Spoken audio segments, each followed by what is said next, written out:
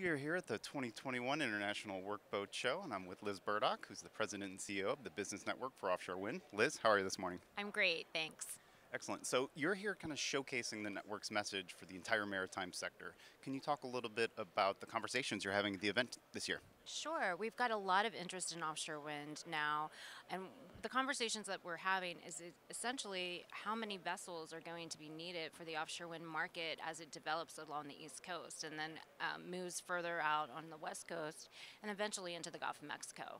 Yeah, and as that, I mean, that speaks to how things have changed with offshore wind because that West Coast, I know that it's floating offshore wind as opposed to the stationary setup that had been traditionally all offshore wind was. So, that really speaks to how this topic has changed and developed in just a few short years, doesn't it? Yes, absolutely. So globally, we're moving from fixed bottom foundations to floaters because we're going into deeper waters. So what is happening on a worldwide scale is now happening in the U.S. So what we're going to see, obviously on the West Coast, is floating offshore wind because of the deep waters, but we're also going to see it off of Maine as well.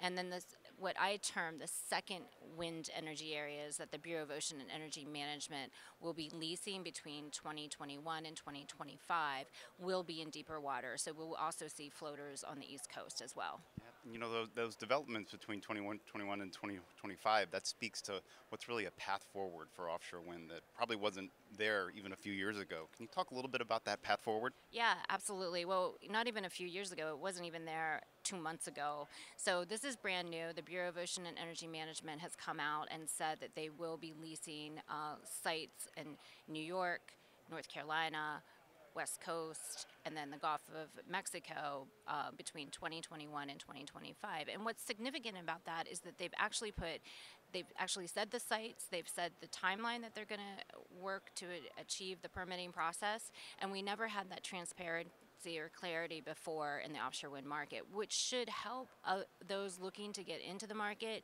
give them some more confidence about how this market will develop and help de-risk it for them.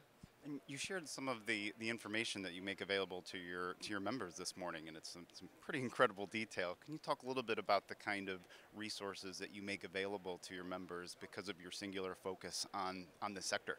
Absolutely. So I like to say that we track the market 24/7, 365. And because the market has exploded really since 2016, it's been a lot of data to track. And people have been tracking it on Excel sheets and trying to keep up with all the state commitments that have come out and then all the Bureau of Ocean and Energy Management activity that's occurred, as well as the private sector activity that's occurred.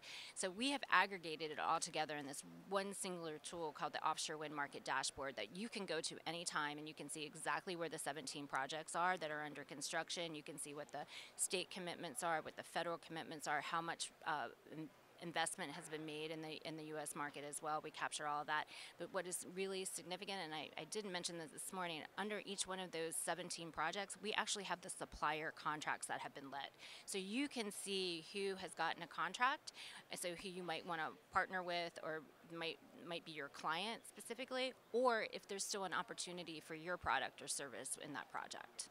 I mean, and that information literally isn't available anywhere else, is it? No, it's not. So, I mean, because that's what we do. We track the market and we work with our over 400 members and who are developers, the suppliers, the tier one suppliers, and they give us the information about where each one of their project is in the process. So we're able to capture all that and provide it out to our members so that we can build the supply chain and make it more transparent and easier for them.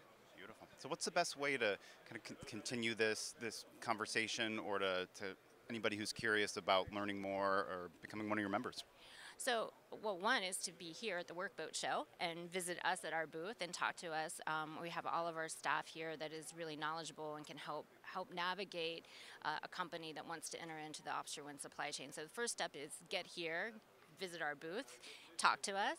If you happen to miss the show, make sure you come next year because we will be here, and then visit us on our website as well and reach out to us.